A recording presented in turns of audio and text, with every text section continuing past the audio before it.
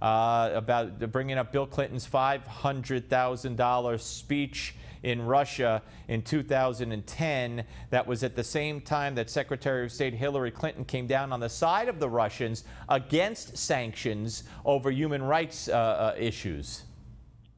Well, I think we all complained many times about the Clinton Foundation and about Bill Clinton's speeches and about the possible conflicts of interest and, possible bending of policy in that instance and in other instances.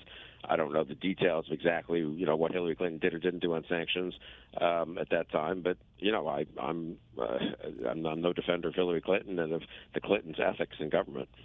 Okay, and let me ask you one more thing. I mean, this is a story that Jeffrey Lord wrote about at American Spectator last week, the end of last week. He found an interview I did with Dick Morris last September. I mean, and the excuse on CNN from Anderson Cooper was, Dick Morris, that's your source? I want the Republicans to bring Dick Morris, put him under oath, and let him say, if he's going to repeat what he told me, yes, Bill Clinton ran Boris Yeltsin's re-election campaign on the phone with him, telling him what commercials to run. Dick Morris, had a pollster in Russia helping him out. I mean, you talk about interfering with elections. It puts to shame anything that Trump is accused of doing. So am I out of line or way in fantasy world to say, hey, Republicans, get Morris, let him testify to this and get it on the record? Well, it wasn't a big secret that I think we wanted Yeltsin to win in 1996, and it probably wasn't a big secret that Putin wanted Trump to win in 2016. I don't think it proves anything much one way or the other. The question is whether there was improper collusion as opposed to just rooting for someone else or sending over a political consultant who could help you. But speaking to him on the phone and picking commercials and telling him what to say, those are the words from Morris describing what Bill Clinton did. Yeah, that is. What's wrong with that? What's wrong with that?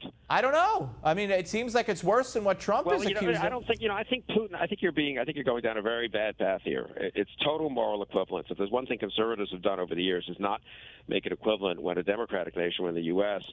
gives advice to friends in a democratic election, or when a non-democratic nation interferes, hacks, steals emails. Did we steal emails in Russia and make them public? Not that I know of.